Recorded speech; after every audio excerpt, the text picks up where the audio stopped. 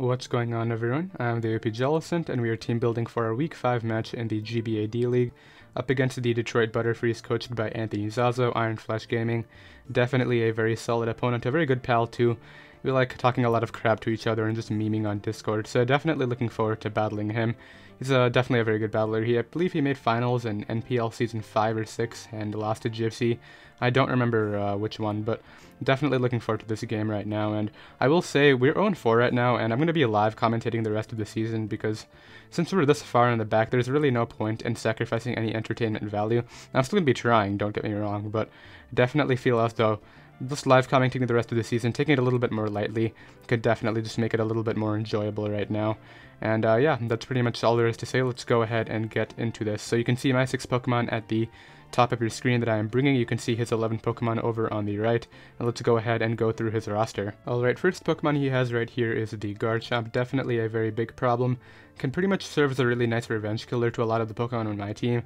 Unfortunately, Manaphy just runs short of that thing's speed tier, so he can definitely run like a Dragonium ZZ Outrage and try to break through my Manaphy with that.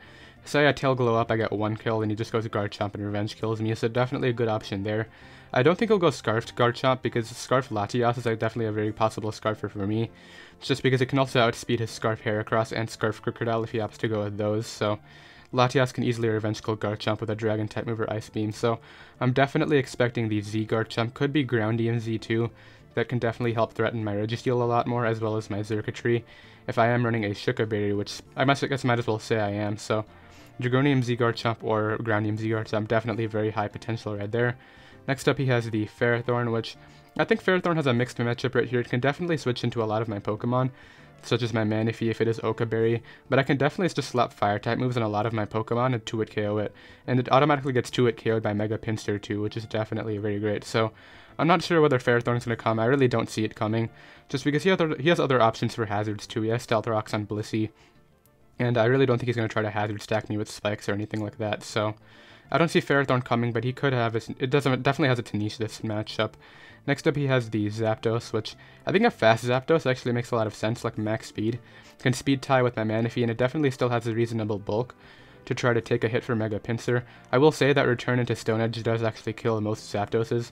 He will have to be max HP, max defense, and I'm actually kind of hoping he does bring that set, because that'll definitely open the door for some of my other Pokemon, so same kind of thing with Zapdos right there, just Defogger.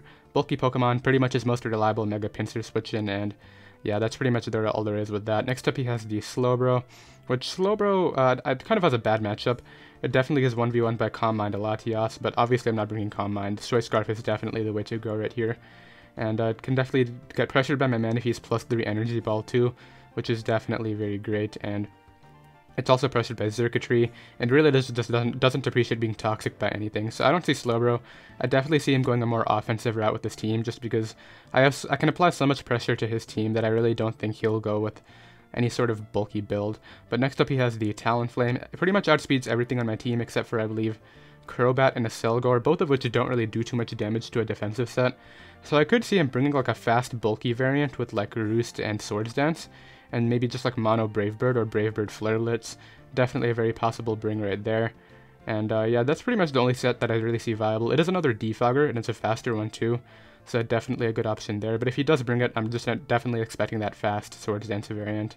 Next up he has the Heracross, which Scarf Heracross has a pretty nice matchup right here.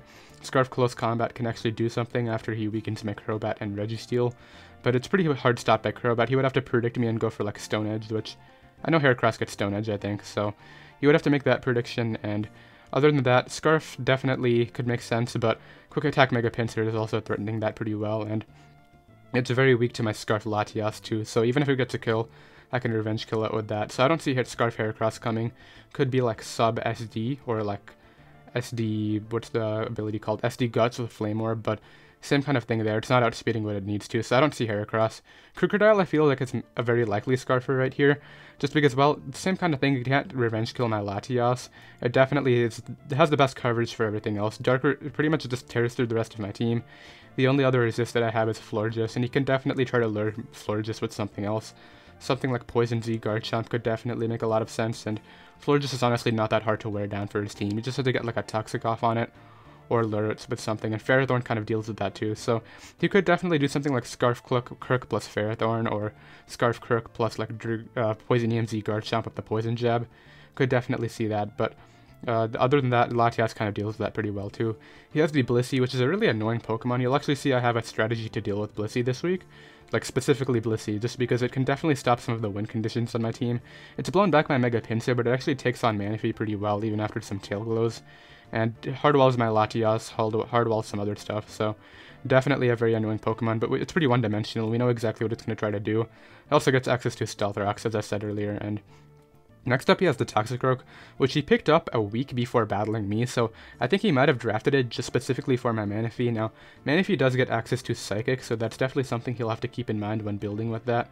And yeah, other than that, I really don't see like a Swords Dance Sucker Punch variant coming, because it is outsped by a lot of stuff, and he would have to rely on that priority. And I could have some setup mons, or maybe like Substitute or something. So if it comes out, I'm assuming it'll just be like a bulky variant, maybe even Assault Vest to help out with Manaphy. But Manaphy does obviously get access to Psychic. Next up he has the Gogoat. He's been memeing about Gogoat coming, but I really don't think Gogoat comes right here. It's blown back by my Mega Pinsir, Manaphy gets Ice Beam, Latias gets coverage for it too, Pyro blows it back. I don't see Gogoat, and I really don't think there's much else to say about that. And then finally Mega Deontay, which definitely has a good speed tier against my team. Speed ties with my Latias, and it's outsped by stuff like Crobat and a Selgor, but I would have to run like Steel Wing Crobat, and I really don't want to go that route. So Mega Deontay definitely has its niche right here.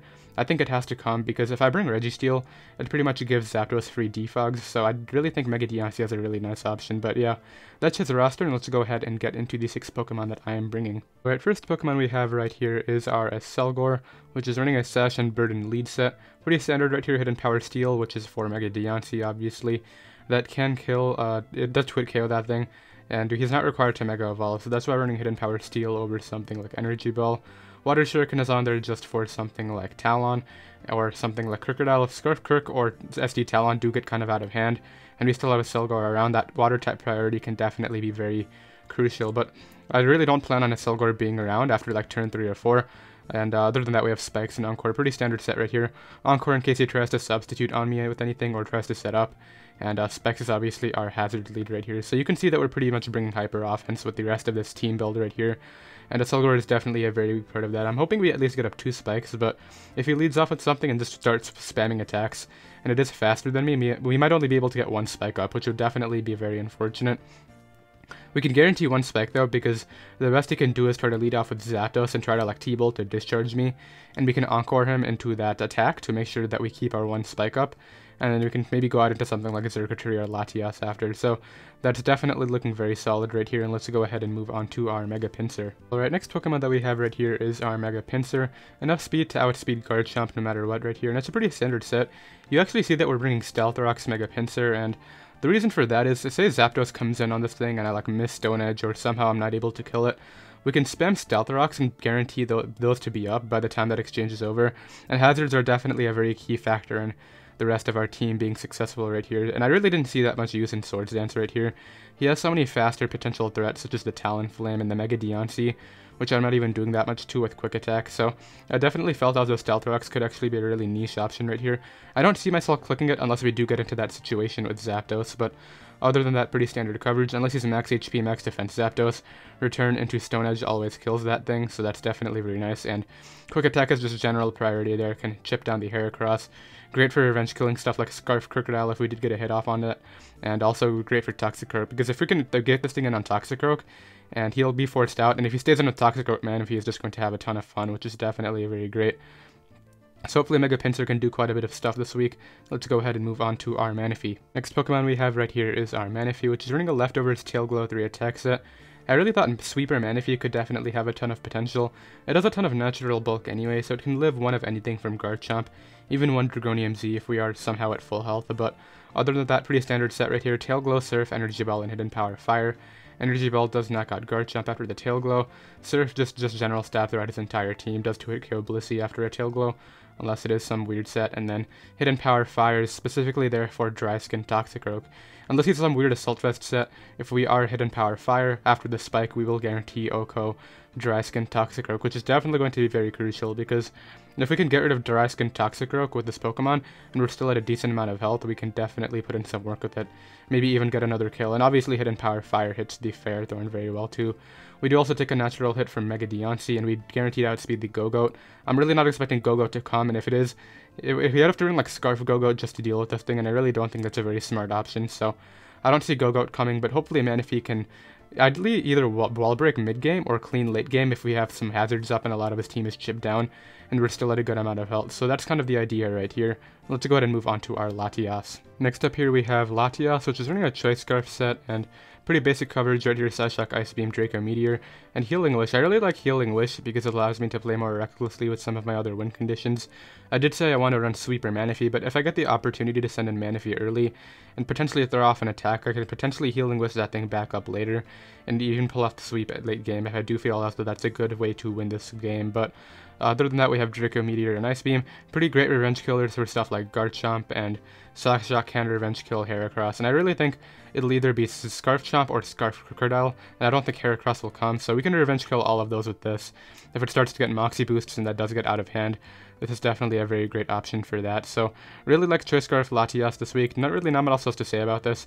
It does 2-hit KO defensive Zapdos with Ice Beam, and it doesn't have to risk Speed Ties with Mega Deontay, which is definitely very great. So pretty much that's our Latias right here, and let's go ahead and move on to our Crobat. Alright, our next Pokemon right here is our Crobat, which is running a pretty standard stall breaking set right here, with Taunt, Toxic Roost, and Air Slash. Can 1v1 a lot of Pokemon that my late game cleaners definitely struggle with, such as my Manaphy and my Latias.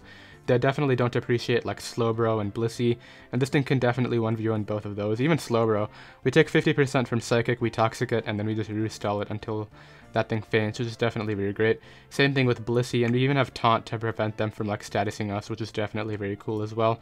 Taunt can also be really cruel against Zapdos. I definitely think he might use this as a defog fodder, just because he doesn't really take a ton of damage. The worst I can do is Toxic him, but I really want to try to keep my hazards up this game, so Taunt is definitely a great option for that.